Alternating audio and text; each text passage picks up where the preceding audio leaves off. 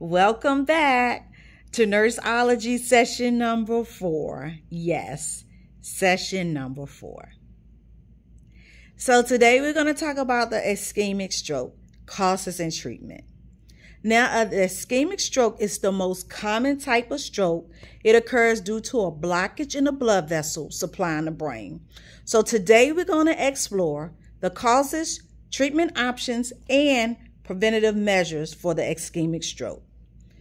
Now, the ischemic stroke can be caused by a thrombus, which is a blood clot, blocking a blood vessel in the brain, or an embolus, which is a traveling clot originating from elsewhere in the body.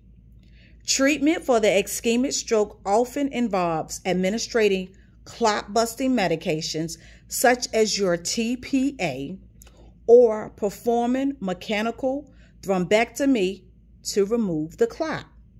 Some preventive measures for ischemic stroke include managing risk factors such as hypertension, diabetes, and atrial fibrillation, as well as adapting a healthy lifestyle.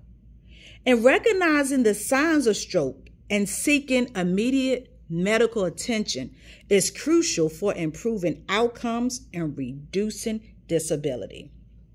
Y'all, that's it. So if you like the content on this channel, please like the channel and subscribe to the channel.